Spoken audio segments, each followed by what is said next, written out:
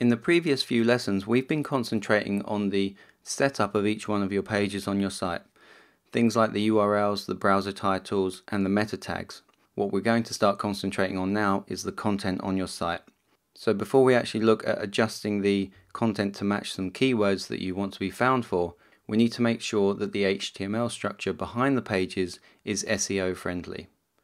So before we do that, what I've set up here is an HTML page that demonstrates some good markup for SEO.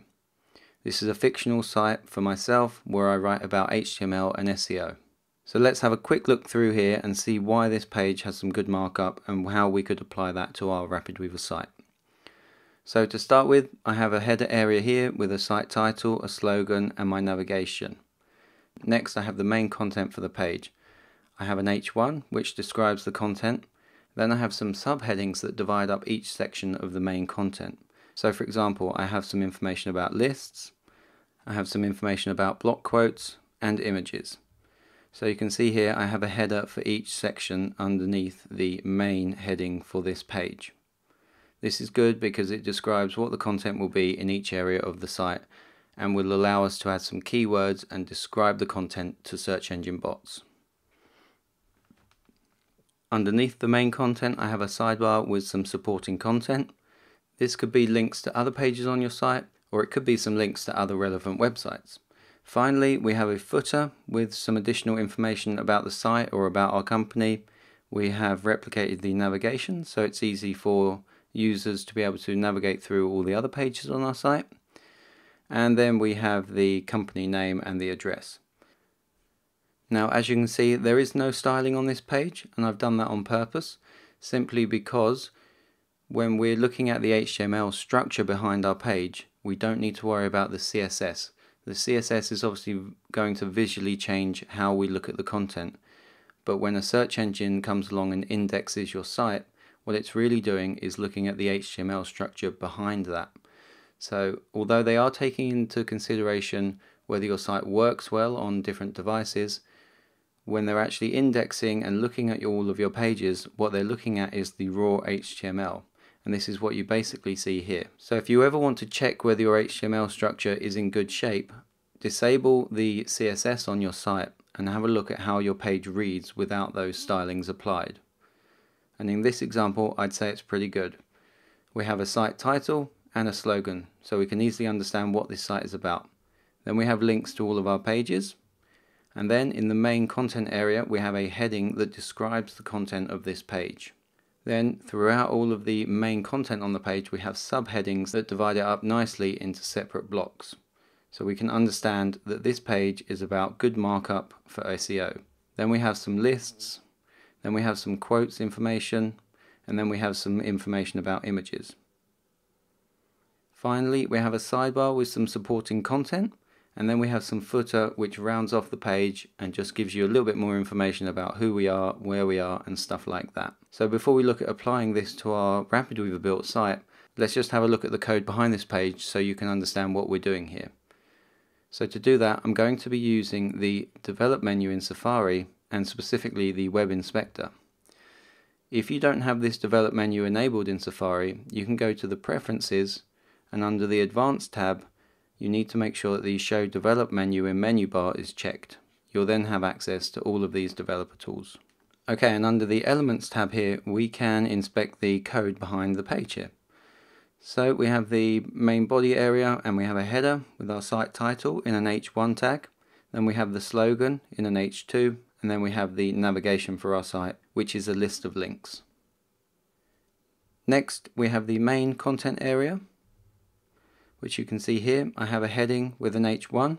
Now previously you might have heard that you should only ever have one H1 tag on your page. This isn't necessarily the case.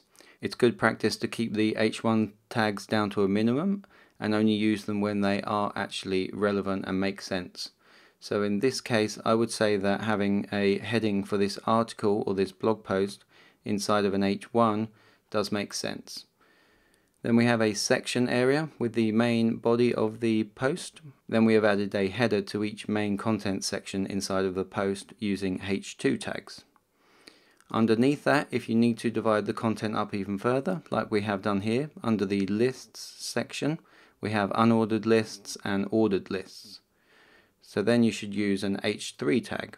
So you can see the logical order here is H1 is the title of the content, any sub-content sections have an H2, and anything below that has an H3 tag. If you need any other headings, such as here I've used example code, then you can put them inside of an H4. And this is more to perhaps just make something bold or stand out on the page. You're not going to see any SEO gains by putting content inside of an H4 tag. And then finally, as we scroll down to the bottom of the page, you can see I have the sidebar here, and I have put the heading there inside of an H3 because this is just some supporting content for the page. It's not that important, but I still want the heading here to stand out.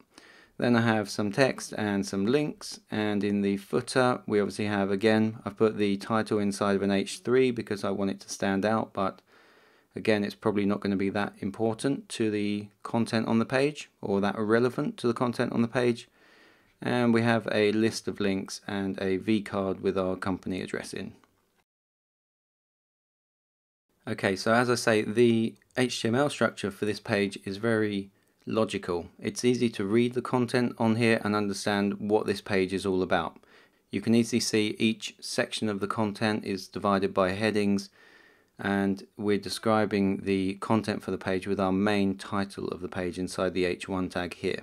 So before we look at applying this to our site, I just want to have a look at some of the hidden attributes and additional pieces of code that you can use on your site to just describe the content to search engine bots in a little bit of a better way. So to start with that, let's go up to the header area and have a look at the slogan. Now the text inside of here is describing my site as a whole, or it could describe the actual page that you're on. It's going to depend on how your site looks like.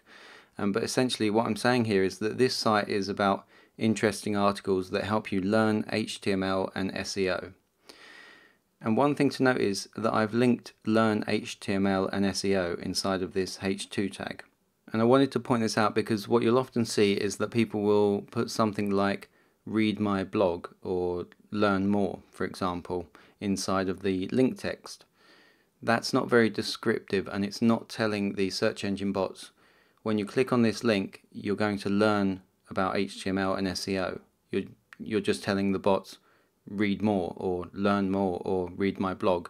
That doesn't describe the content on the page that you're sending them to. So it's important to try and think about the text that you're using inside of your links. And here what we're saying is when you click on this link, you can learn about HTML and SEO. And I'm sending them to my articles page. So this just helps the search engine bots build up a picture that the articles on your site are about learning HTML and SEO. And I've backed that up by using the title attribute and describing the link for users and search engine bots. And what I've said is that you can learn HTML and SEO by reading all of my articles. So this link, I would say, is a perfect example of the way that you should be writing your links across your entire site. You're saying learn HTML and SEO by clicking on this link, and then you're describing it to users and search engine bots by saying, when you click on this link, you can really learn about HTML and SEO by reading all my articles. So this is the type of thing that we want to be doing when we're adding links to other pages on our site. And whilst we're talking about links, it's really important that you try and add a title attribute to all of the links where possible. Now this isn't always completely under your control when you're using template-based site builders such as RapidWeaver, because some of the HTML output is controlled by the theme or the application itself. But as I say, where possible, you should try and add a title to describe the link. So you're telling search engine bots what type of content is going to be on this link when you click on it. So for example, here you can see that I have added a title of articles, photos and tweets from Ben Council. However, the link text is home, which does make sense if you're looking at the site. You don't want the link text to be articles, photos and tweets from Ben Council. That doesn't really look very nice and it doesn't really make sense. So we can describe that with the title attribute and say, you know, when you do click on this link, that's what you're going to see. And I've done that in the same way for these other links. So you can find out more about me on the About page. And finally, the articles page, you can learn about HTML and SEO. So I really want to drill this in. All of these HTML attributes that we're going to be looking at are just ways of reinforcing the type of content that is going to be on these pages and describing to search engine bots what they should find on this page. And that's going to help them build up a picture of your site and all of your pages and your content and serve your pages when users put in relevant search terms. Okay, so let's just carry on and have a look at a couple of the other elements that I wanted to focus on here. If we go down to the images section and we inspect this image, you can see here that I've added an alt tag to the image. Now the alt tag describes what the actual image is, or the content inside of that image. And this is important because search engine bots can't necessarily understand what content is inside that image. Now Google especially are getting a lot better at this. They have a lot of advanced algorithms for understanding what images are these days. However, the alt tag is still important because they can't know the specifics of that image. So adding the types of keyword terms that you want to be found for inside of the alt tag of your images is important still. And it's especially important when people are doing Google image searches. If you're adding relevant keywords and terms to the alt tags, it's going to allow Google to be able to match those up to the search terms more easily. And that's one way of driving more visitors to your site, because Google image search is big. If people are finding relevant images on your site, they'll probably go and visit your page. They might read through some of your content, and perhaps you can get more visitors and build up a little bit more traffic to your site in that way as well. And as I say, the hidden tags like the title and the alt also build up a picture for the search engine bots about the type of content that is on the page. Okay, so now that we've looked at some good HTML markup for SEO, let's go and have a look at our live site and see what it looks like compared to this example markup. So I'm going to switch over to my rapidweaverseo.com site, and I'm on the home page, and you can see I have the title, a slogan, the navigation is under here, and we have the main content area here with some links. So as I mentioned before, the best way to see how your HTML structure is doing is to disable the styles on your site. And to do this, go to the Develop menu and choose Disable Styles.